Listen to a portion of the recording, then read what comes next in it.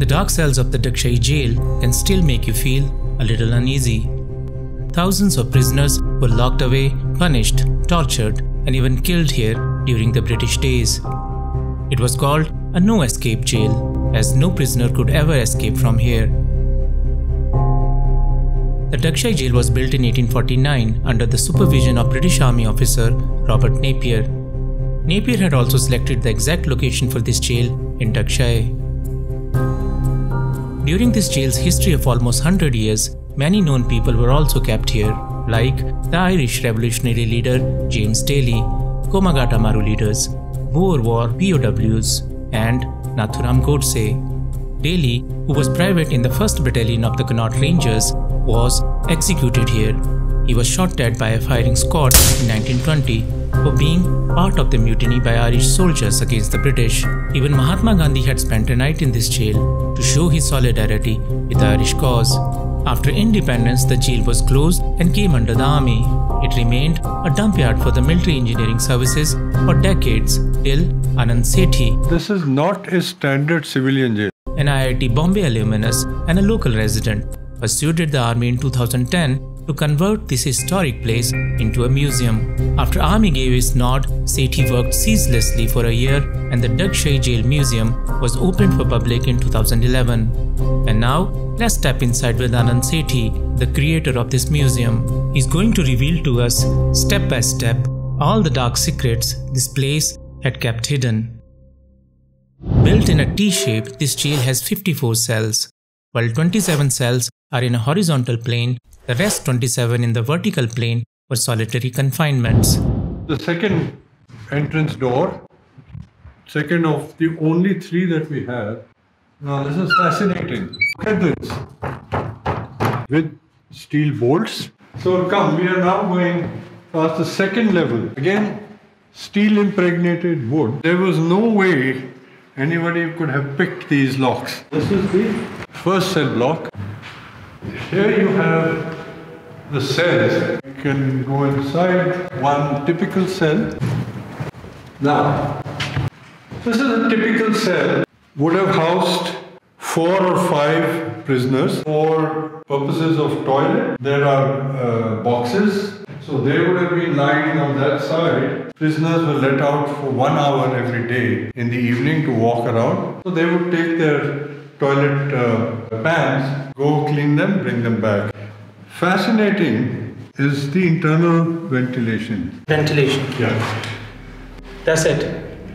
After the wardens had locked the place at night, only communication to the outside world would be through this barred porthole.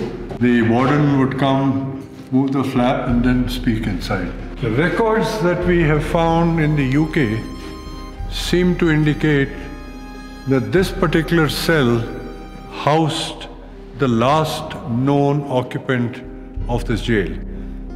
A gentleman rather infamous with the name of Nathuram Godse. Before he was brought to Simla for trial from Delhi, he was kept in this jail. Now you will see these metal hooks. We found there was no electricity when the jail was made, and these were used for illumination.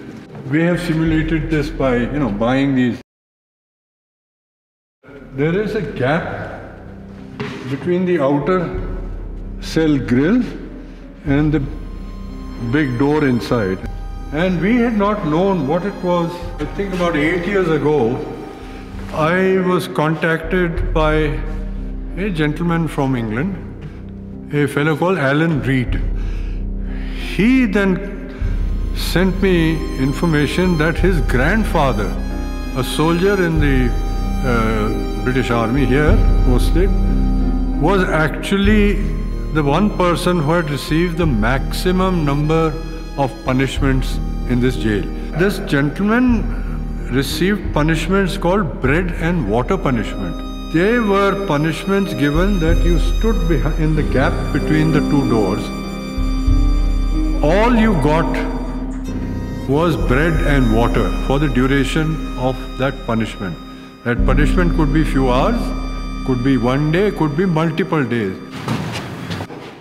During British days, because the worst prisoners were kept on this block, there was no illumination, they were kept in the dark. So I'm going to put it off so you know how bad. We've just lost electricity. Hang on. Mahatma Gandhi was in Ambala. He said, I want to go and meet the Irish boys. So Mahatma Gandhi was offered accommodation outside, but he said, no, I want to stay where the Irish people are. So as you will see, this is like a VVIP cell. It has a fireplace, the only one in the complex.